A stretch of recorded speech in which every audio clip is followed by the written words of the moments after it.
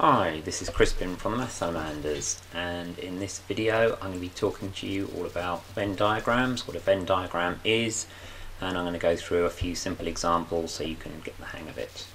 So, a Venn diagram then, you have a rectangle usually, which represents our universal set. This is the outside part of the Venn diagram.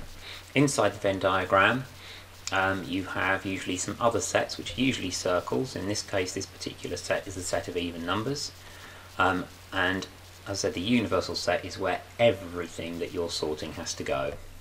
So let's sort these set of numbers first. Our first number to sort is number 13. 13 is not an even number, so it goes inside the universal set but not inside the even number set. 5 again is an odd number, so it doesn't belong in the even number set, so it goes in the universal set outside the even number set. Number 10 is even, so that goes into our even number set. 2 is also even, and it goes.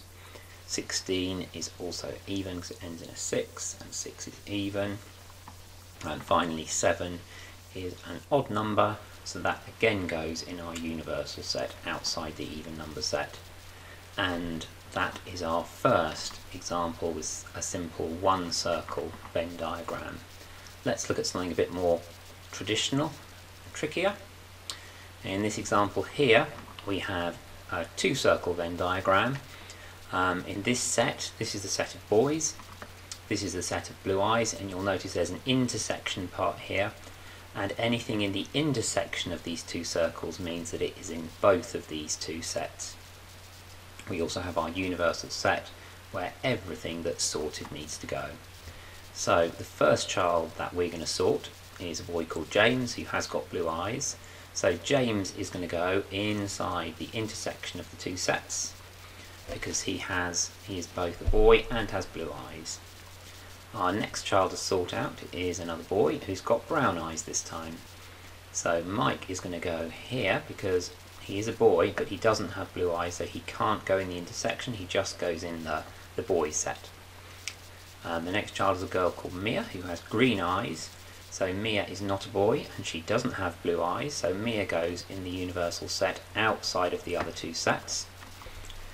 Sophie is another girl with blue eyes this time, so Sophie, she isn't a boy, but she does have blue eyes, so she goes in the blue eyes set, but not in the intersection. Our next child to sort is a boy called Harry with blue eyes. He again has got both of those properties, so he goes in the intersection of those two sets.